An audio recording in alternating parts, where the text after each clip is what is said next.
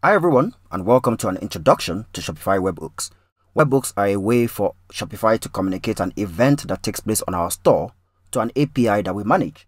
Let's say a user buys an item on our store. We want to get details of that purchase. We can simply register a webhook on Shopify, and whenever a purchase is made, we get details of that purchase sent to our API through a webhook request.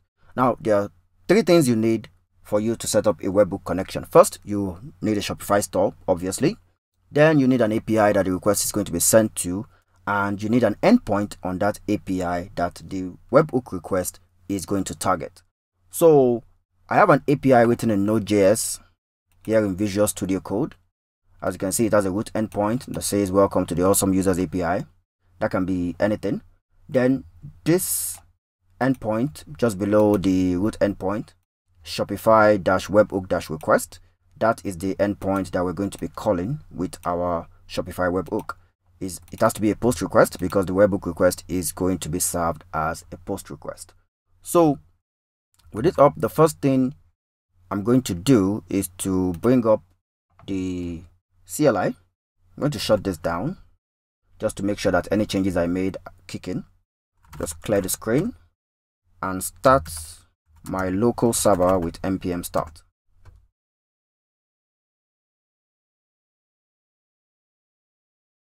So now we have the server running at localhost port 3000.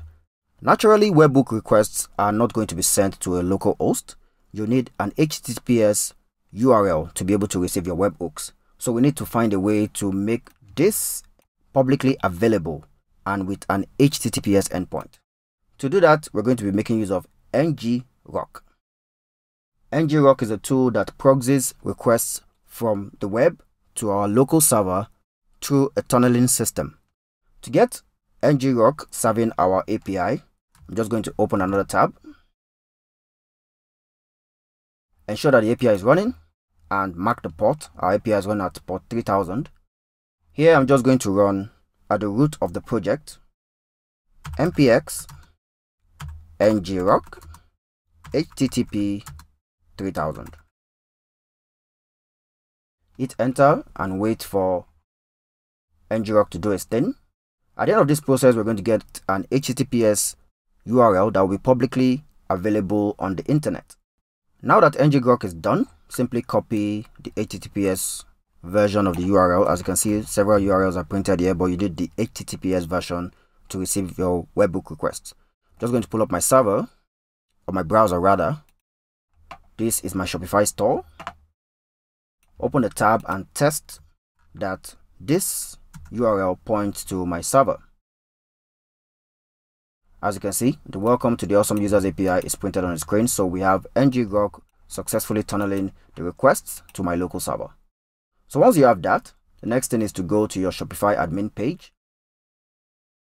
Go to your Shopify admin page. That will be the name of your store.myshopify.com/admin. You go to admin page and you look for settings. Settings is down at the left hand side here. So you click on settings. Once the settings page comes up, click on notifications. Then you scroll down, and you'll see the webhooks section. As you can see, I haven't created any webhook. So I'm just going to click on the create webhook button. And which event am I going to be requesting webhooks to be sent to my server? Click the drop down and I'm going to be picking cart update so that I don't have to check out before I see some activity. So I'm just going to click cart update. So anytime the cart is updated, anytime a user adds an item to the shopping cart or deletes an item from the shopping cart, I get a request sent to my endpoint. So click that. I want it to be in JSON format. Now the URL that we need to point our webhook request to. Just going to click this tab and copy the root URL from here. Update this. Then go into my application code, VS Code, and copy this endpoint.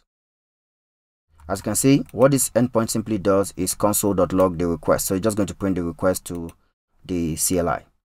So go back to the Shopify store and add the endpoint. Let me remove the extra / there. Webhook API version unstable. Let's just use the latest. Or the release candidate, use an RC release candidate. Okay, so we saved that. And as you can see, webhook saved successfully. So once there's a cat update, this webhook is going to make a request to this endpoint in JSON format. Good. So let's test that out. We're going to be expecting a printout in the CLI here whenever a request hits the endpoint. So let's go to our store, click a product. I'm just going to click this casual shirt, and as that comes up, I'm going to click add to cart. And as you can see, I have one casual shirt in my shopping cart. Let's see if we have gotten the webhook request already. Go to the CLI, open it. No request yet. Let's go to the cart. Let's view the cart and see if the request is going to be fired when we update the cart. So I'm just going to increase the quantity.